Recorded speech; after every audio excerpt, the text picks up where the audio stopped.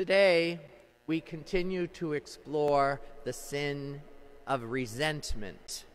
On Sunday, we had the very dramatic story of the whole vineyard, a whole community, the social sin of resentments and scapegoating. Here, we have a more personal human example, but just as real.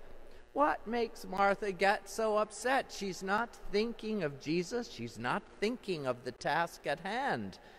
She is evidently a talented woman. Martha, if she were living today, should have her own cooking show and home entertainment service. But no, she's not thinking of the gifts that God gave her. She's festering on her sister. She's allowing resentment to build, and resentment is the great detour, or rather the blockade to grace.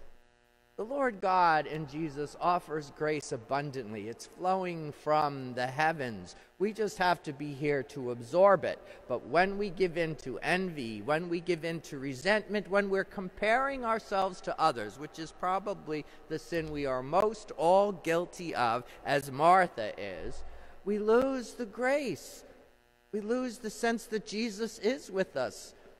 Martha could have appreciated her talents, and she could have done the preparations, knowing and listening to Jesus as she worked. It's a choice that all of us have.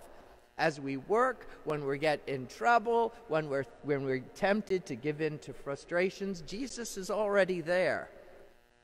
So, yes, there is the time to be as Mary, totally contemplative, totally at peace and quiet in individual prayer. But most of us, as Martha, have tasks to do, have work to do, but we take Jesus with us.